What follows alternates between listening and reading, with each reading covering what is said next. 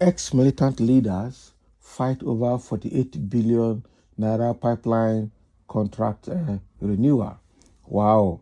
We know that in Niger Delta, this contract has been with Tompolo for some time now, from Muhammadu Buhari, the previous president. Okay.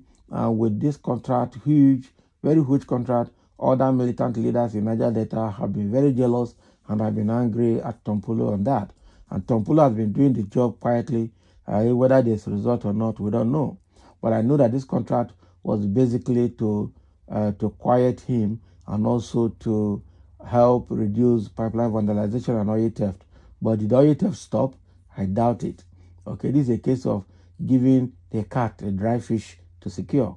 You go to eat and small. Another round of tension has gripped the oil industry in the Niger Delta over the renewal of the 48 billion naira oil pipeline surveillance contract awarded to the former leader of the dreaded movement for the emancipation of Niger Delta MEND, Chief Government Ekpemupolo alias Tompolo. Already the renewal of the contract had pitched Tompolo against his colleagues involved in the struggle in the region, particularly the leader of the defunct Niger Delta People's Volunteer Force, Mujahid Asari Dokubo, His Royal Majesty Ateketom Ebikabowe Victor Ben alias Boilof, Chief Bibupere Aljube alias Shoot Aside, and an ex-warlord in the Imo State axis of the region, Commander Nigeria, okay, among others across the states of the oil-rich belt.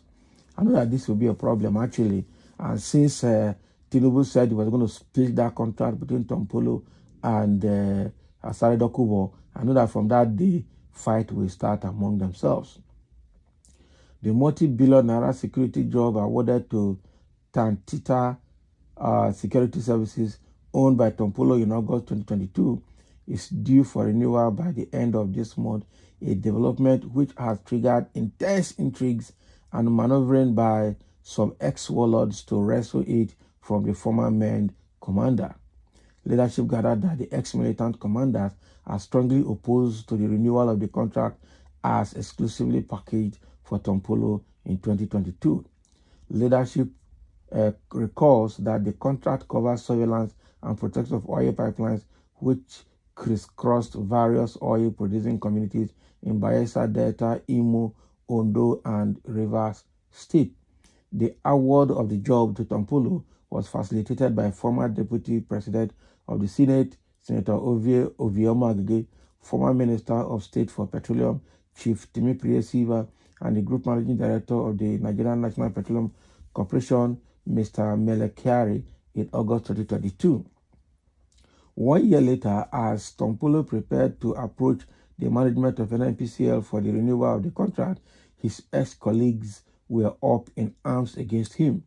The protesting ex-militant commanders are agitating for the splitting of the contract to accommodate divergent interests. Okay, there are mounting pressures on the presidency and NNPCL not to reward or re-award the contract solely to Tompolo and his outfit in its present component. They vehemently opposed an omnibus contract to be awarded to Tompolo, which would cover places outside his area of influence in Baramatu axis of Warri, South Local Government area of Delta State. They insisted that his ambience of operation should be limited to his communities in Delta State, while they are allowed to also operate in their area. Okay, they rejected the template offered by the embattled warlord to sublet part of the job to them in their different enclaves, insisting that the package being offered by Tompolo was at variance with his earning from NNPCL for the job. Instead, leadership learned that they were unanimous at the contract, that the contract be splitted, with each components awarded separately to individual ex-commanders to man their areas of influence. Already, the aggrieved warlords have protested to the presidency especially the National Security Advisor Malam Nuhu Ribadu and Kyari, apparently to halt the moves to award the contract in bulk to their kinsman. Leadership learned that Kyari reportedly advised the protesters to remain calm pending the inauguration of the Minister of State for Petroleum, Senator Henneken Lukbobri, who is expected to prepare a memo on the festering issue for the attention of President Bola Ahmed Tinubu.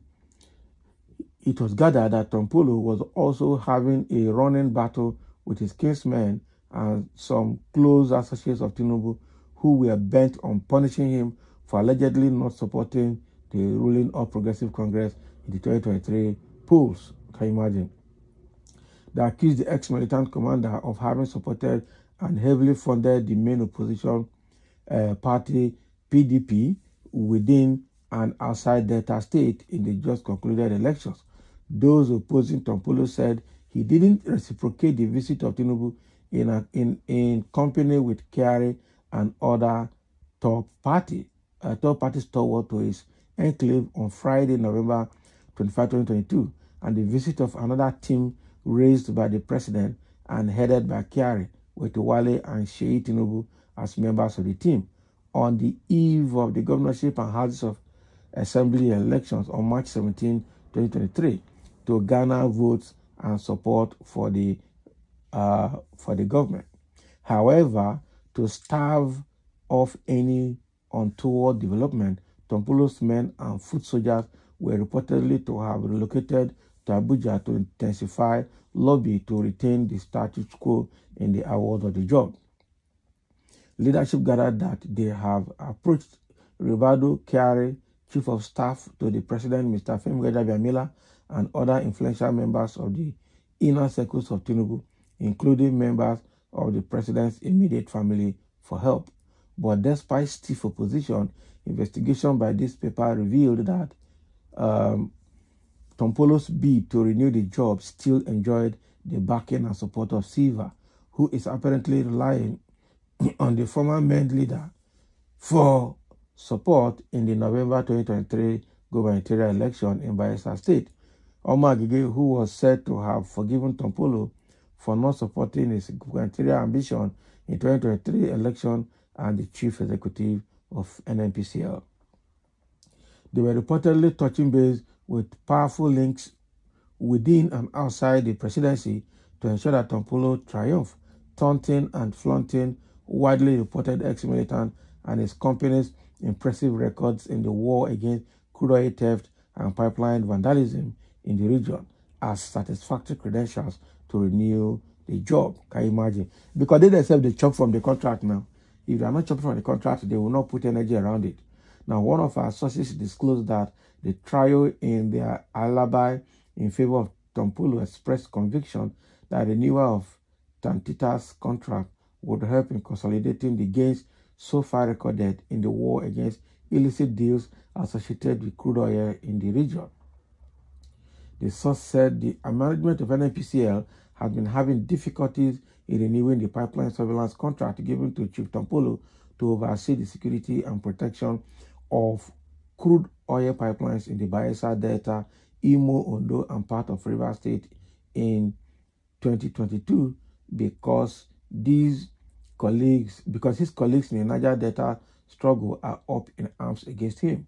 They are opposed to an omnibus award of the same contract to him.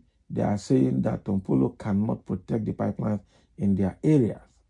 Wow. This is a serious one. So we have no doubt that management of NNPCL will take the right step by renewing the contract to enable us to strengthen and consolidate our efforts in the national interest. Those opposed to us are the oil thieves and their collaborators, which we have blocked the sources of their ill-gotten wealth, the Tantita source added.